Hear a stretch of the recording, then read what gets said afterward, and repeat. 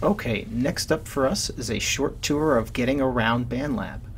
So we're going to start on our web page. We're going to head over and open a new browser window.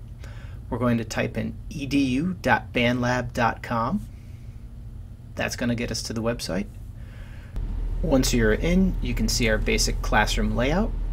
You can see your name, your school, and also our course.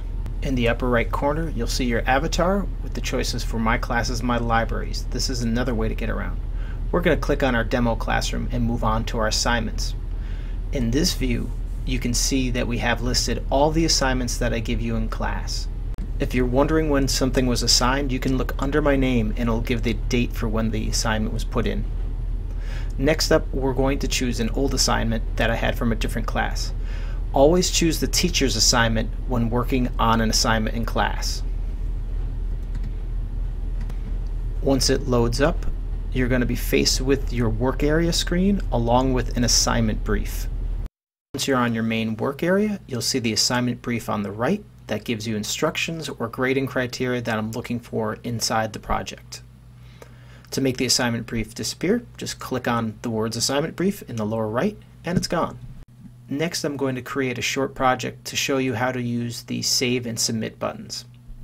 So we're going to start by looking through the loops. I'm going to pick out 3 loops to put in, and then I'm going to stretch them out so they are a short little song, and then I'm going to save and submit it.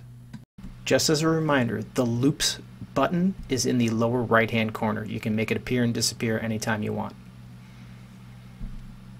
Now that I'm finished with my little project, first I'm going to click save and then submit. So save will make sure your information for your project is saved.